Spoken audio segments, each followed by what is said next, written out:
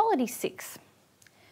What do you mean when you say divine truth will never and can never accommodate itself to the beliefs of men?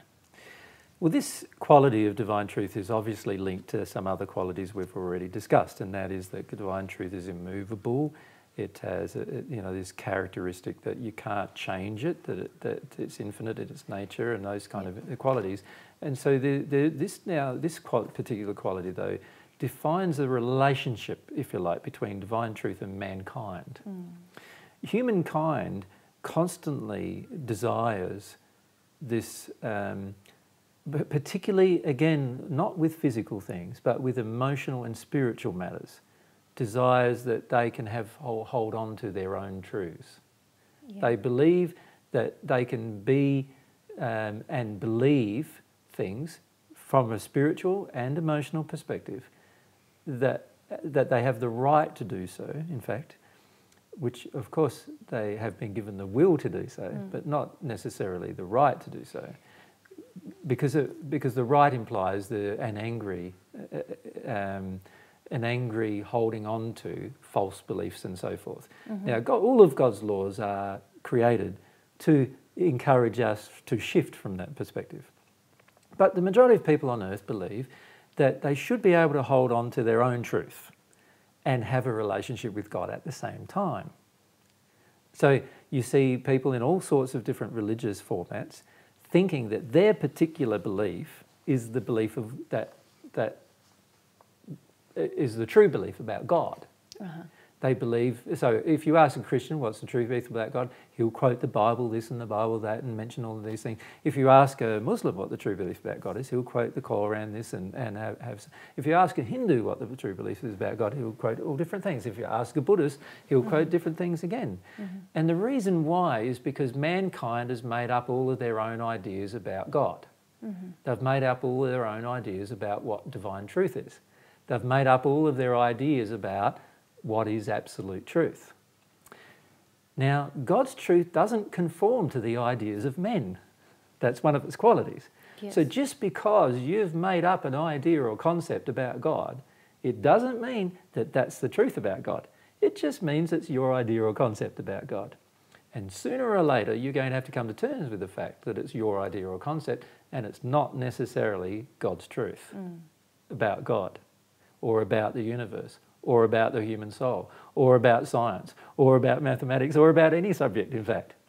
What we need to come to terms with is that just because we have a personal idea, it means nothing in reality to what is God's truth about any issue. Whether the issue be physical, emotional, spiritual, in nature, it doesn't matter. Soul-based, it doesn't matter. Whatever our ideas are, they will probably have to change if we are going to accept God's truth on a certain matter. Yeah. God's truth will not conform to men's ideas or women's ideas. And a lot of women on the planet I know today seem to have an idea that they have a better idea about what is love and truth than men do. Yeah. But the reality is God's truth doesn't conform to humankind's ideas of what that truth is. God's truth is what it is. It is the reality of the universe. We are the persons who are going to have to discover it at some point if we wish to be happier, and we are going to have to change our concepts. And we're going to be forced into that position through time, through this time process. Yeah. We'll eventually come to recognise that what's the point of constructing all of these man-made concepts when some of them or none of them may represent God's truth. Isn't it better to have a scientific process of investigating what God's truths actually are and then bring our lives into harmony with them? Yeah. That would be a better course of action. But instead of doing that, what mankind has done is they've created a lot of their personal ideas, put them in books and then said that's how God is. And of course, we have whole billions of people practicing their lives around these things now. And unfortunately, many of them are desperately unhappy because they're not God's truths. And that's the problem we face. So just to finish off this point, something you've got in the notes here is that men who want to hold on to personal truth do not really love God or understand God. Correct. Could you talk to that a little bit? Yeah, perhaps? talk about that. Yeah. Yes, we don't understand, like, I find this happening a lot with religious people. They come up with a lot of concepts about God which are not godlike at all. They're not even loving at all, most of them. They're not truth, they're not divine truth, but they are their own personal opinion. And then what they do is they think that that means they have a relationship with God. They think that that means that it makes them holy. And it doesn't. The only holiness that can ever result in a person is when love enters their soul from God. Yeah. And the only truth or knowledge, real knowledge, that can ever enter a person must come from God, from God's understanding of the universe. When you construct your own ideas and then believe you're holy as a result of them, you don't love God at all. You love yourself. That's all you love. And I would suggest you don't even love that very well, because if you truly loved yourself, you'd want to know God's opinion rather than your own. Yeah. Don't we just love the construction, what we've created, the sense of pride we have? The exactly. Sense, yeah. It's a terrible condition of arrogance. Basically what we're doing is we're saying to the world that God conforms to our concept of what God is. That's what we're saying to the world.